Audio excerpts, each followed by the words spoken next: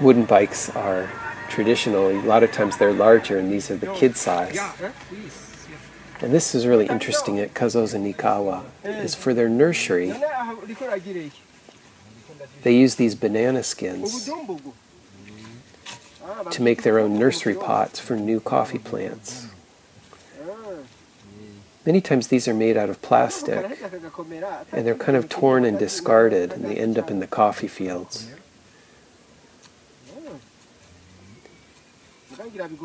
So in my 17 years in coffee, I'd never seen somebody make their own pots from banana skins wrapped around a bottle,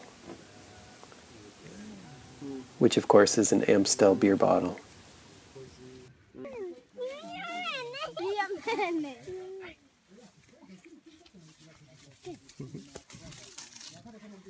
All right, kids. So many kids.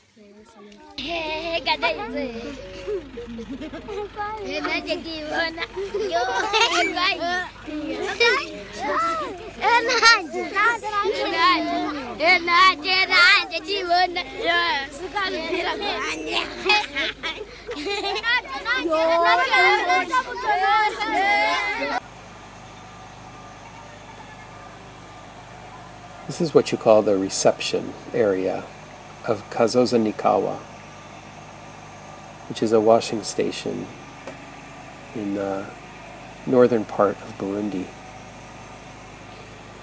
What's happening here is the farmers are bringing in their coffee cherry that they've picked that day, and it's going to be weighed and recorded on these pink sheets over here. Every farmer is a member, and the coffee they bring is recorded for payment later. This kind of coffee cherry here that you see is a really fantastic, uniform, ripe quality of picking that you don't find in many countries. And I'll show you why it's such a good quality.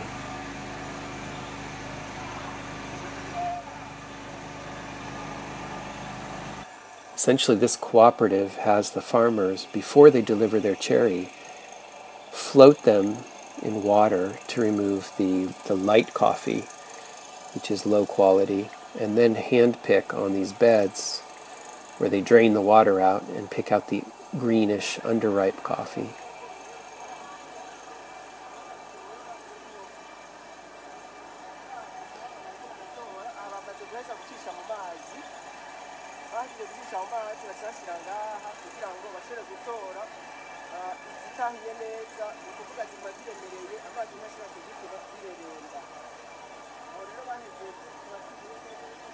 Now, some of the underripes are removed by machines.